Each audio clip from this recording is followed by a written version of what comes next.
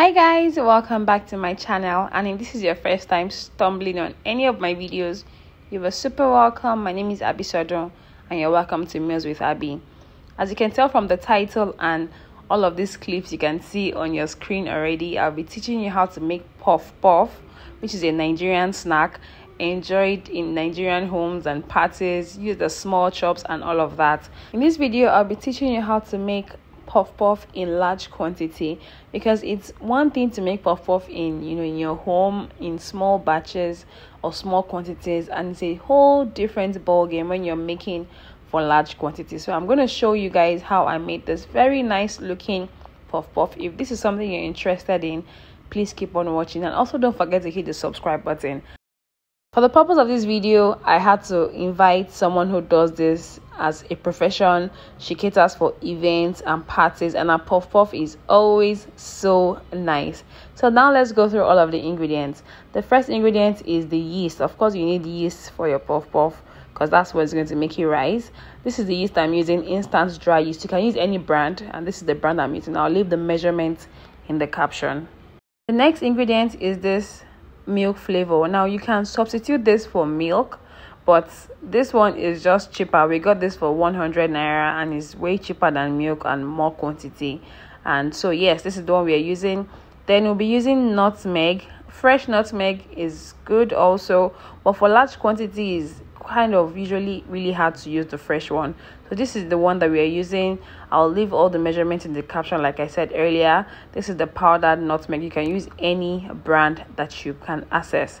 Next is vanilla extract. Yes, this one gives a very nice flavor. You might not know, not everybody uses it, but if you add this into your puff puff, it is a game changer. The rest of the ingredients you'll be using is our flour, sugar, cinnamon powder, and chili powder that I forgot to show you guys. That's chili pepper powder or chili pepper, anyone you want to call it.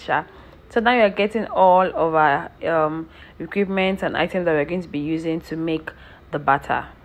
For large batch cooking, you most likely do it outside your house. You can choose to do it inside if you want, but we're doing this in our backyard. And so now she's trying to pour the flour into the bowl. The bowl is cleaned, but because she has used it over and over and over again, that's why it's looking like this. So this is one paint bucket of flour. I'm going to leave the kg equivalent in the caption also. So we're going to be using 2 paint buckets in total.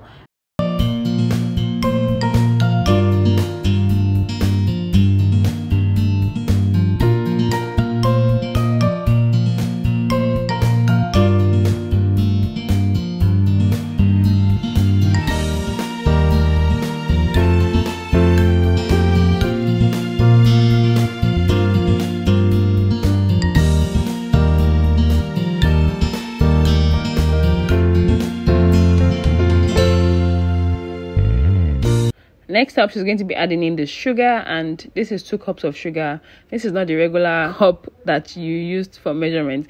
This one is different. I'll leave the equivalent in the caption, and we didn't want it to be too sweet, so you can add more if you want. Next, she went in with the milk flavor, and then she's adding in the nutmeg.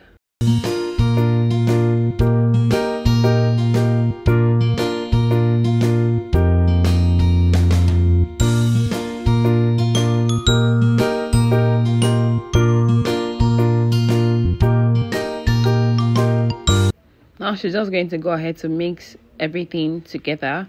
You want to ensure that it's thoroughly mixed. When you're making large quantity, you have to ensure it's thoroughly mixed. You don't want one part to have this certain flavor and the other part not to have that flavor or that taste and everything. So, and the flour is a lot, so you have to take your time to combine it. I don't know if it's advisable to use maybe a turning stick to mix it at this point, because it's flour. So the best thing is your hands. Your hand is the best instrument or equipment to mix it. Now she added in some salt, and then she's adding cinnamon powder.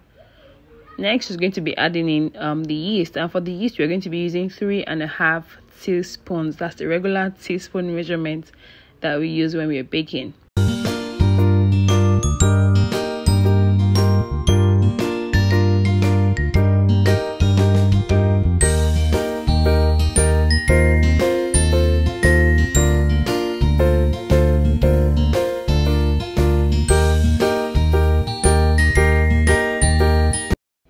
So now she's going to mix and combine everything together again. Now the reason she didn't add the yeast when she was adding the first ingredient was because she asked someone to go and get the measuring spoon. So that's why she didn't add it.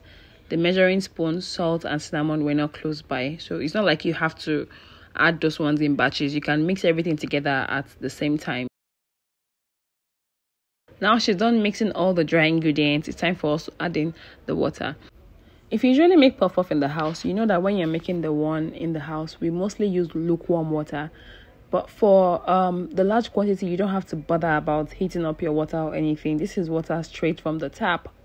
Because this is Nigeria, the weather is not the coldest weather. There's, heat, and so the water from the tap is not like it's cold. If you're not in Nigeria, if you're staying in a place that's the weather is really cold, you might need to heat up your water a bit. But if you're in Nigeria, regular water from your tap, it works just fine. Now you're going to be adding that in batches and combining gradually. If you add everything together, you might not get to mix your puff very well or the batter very well. So you're going to be adding the water in batches. So she has someone helping her pour the water in batches into the puff. If you don't have anybody, you just be doing it yourself. Add a bit, mix a bit, add a bit, mix a bit. I'll leave the amount of water we ended up using to mix the batter in the description box, so check it out. But also, when you're making large quantity, you might not end up using measurements because most times you're going to eyeball and all of that. So that's also why you're adding them in batches. You're going to keep adding in batches till you achieve the desired consistency that is perfect for your puffs.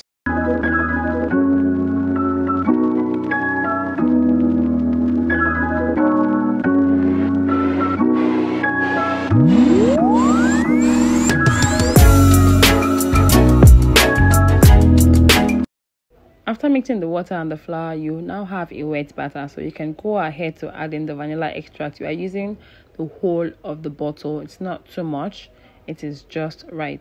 So she's going to continue to combine and to mix. Don't forget to scrape the sides of the bucket so you don't have any dried flour from the bottom, and also scrape from the bottom to the top. Just look at the technique she's using to mix all of the batter together. This also makes it kind of easier.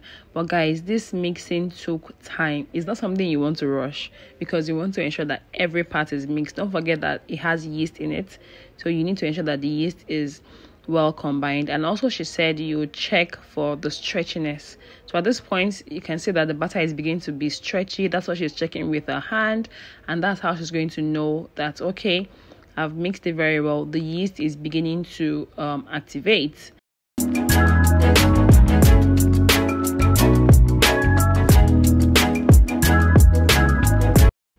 She's done with the mixing of the batter. She said this is just fine.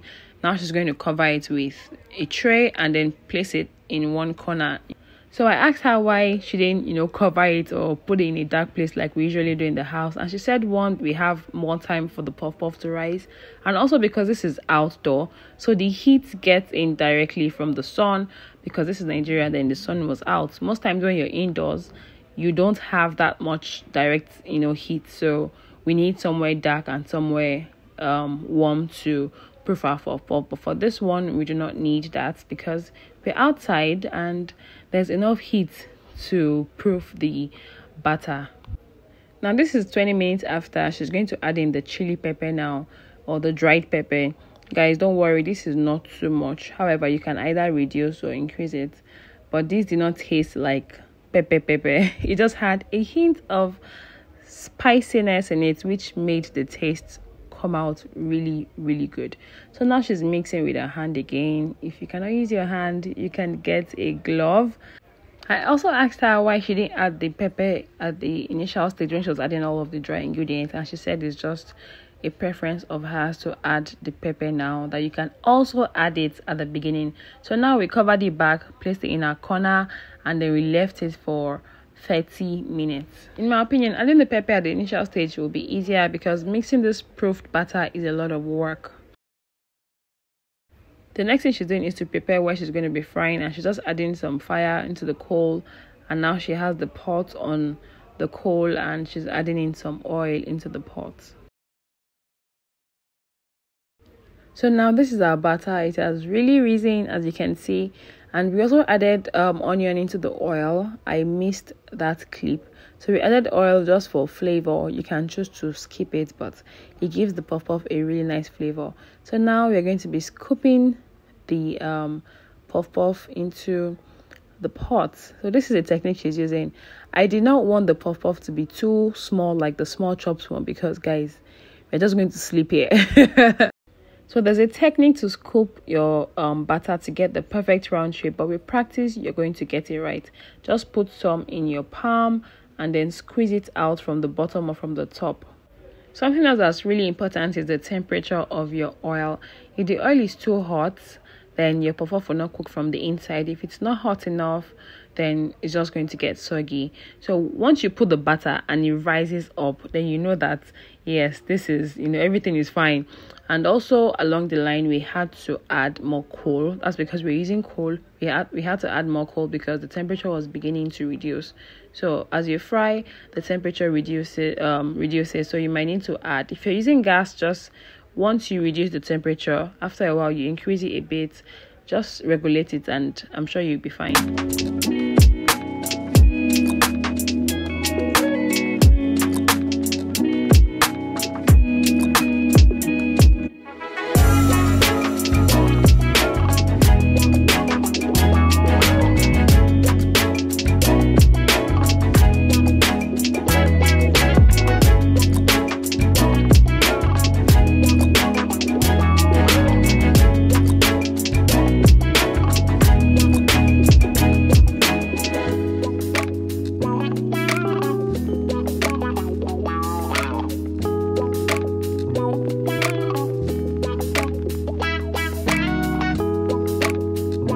Also, when you're frying your puff puff, you have to stir it very, very frequently. You don't want to add the puff puff and then just leave it, because of course you want it to cook on every side, and also you want the color to get even, so you will have one side brown and then one side lighter.